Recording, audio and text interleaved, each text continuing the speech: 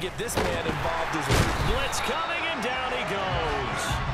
The former third-round pick, Justin Jones, bringing the lumber that time.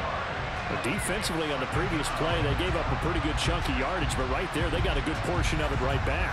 And if we just flip it around from the offensive perspective, took a nice step forward, and how about a couple of leaps backwards after that play? They've got to figure out a big call coming up here to try and gain that yardage back. Steps away. Oh, he tries to force it in, and it's intercepted. Picked off by Kyle Fuller.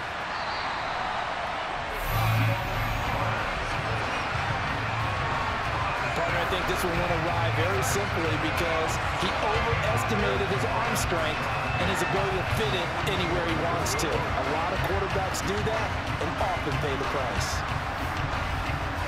Chicago works their way back onto the field here for their second drive of the game.